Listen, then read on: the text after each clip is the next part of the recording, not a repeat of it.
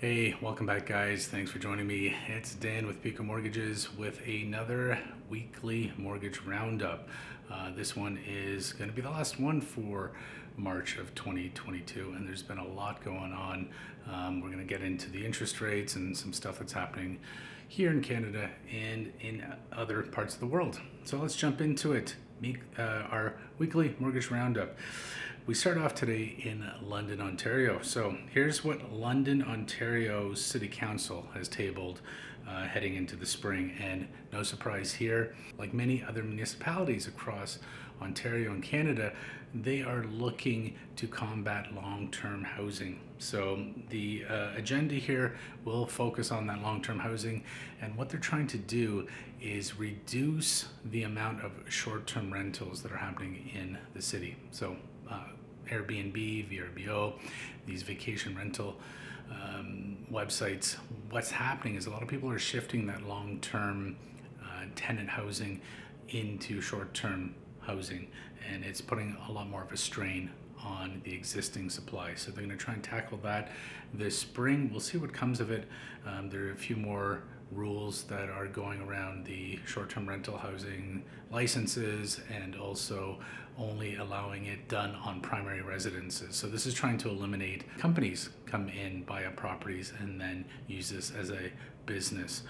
So that's what's happening in London, Ontario. Now we shift focus over here to BNN Bloomberg. So Bloomberg had an article that came out.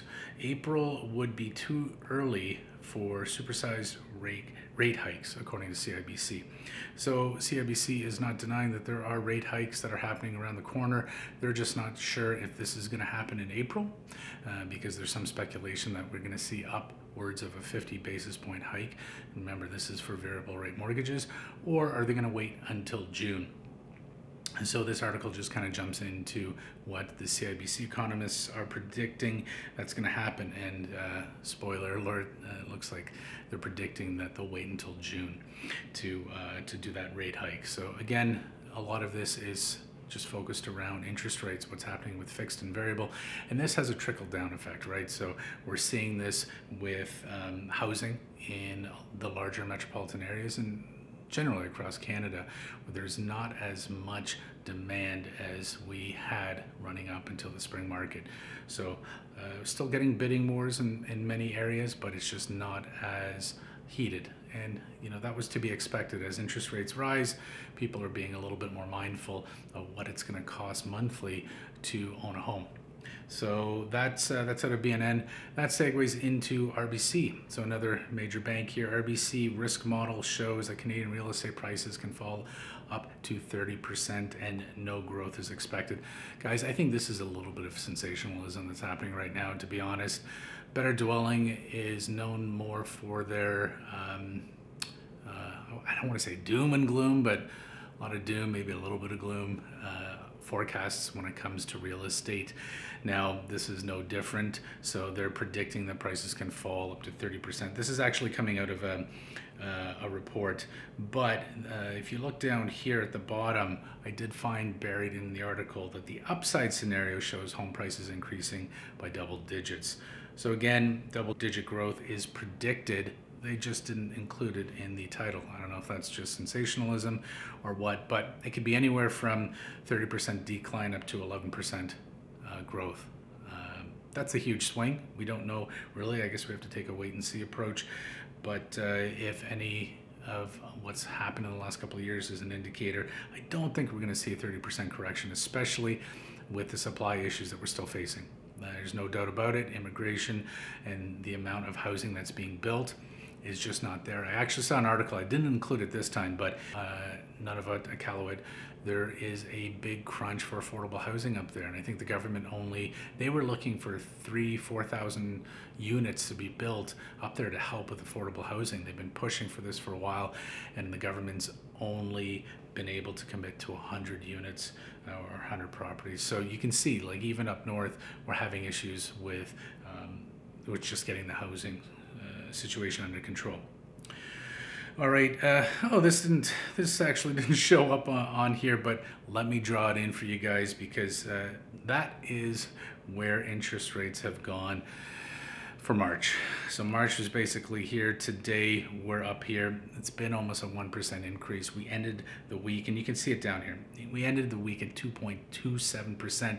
This is your 5-year bond yield, and the bond yield is what's dictating our fixed rate mortgages. And what's going on with fixed rate mortgages? Well, we closed it this week. I'm seeing interest rates climbing almost to 4% on a 5-year fixed term.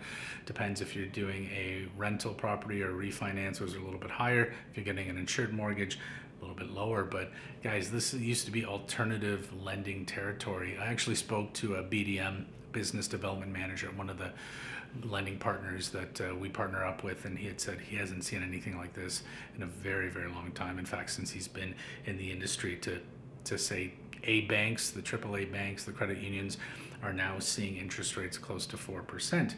So, you know, if you have a renewal coming up, if you're having considerations on a refinance, now's the time to do it. Especially if it's in the next 18 months or so, you want to make sure that you can capitalize on the lower rates, because the trend is, as you can see, it's going upwards. So keep an eye on that, guys.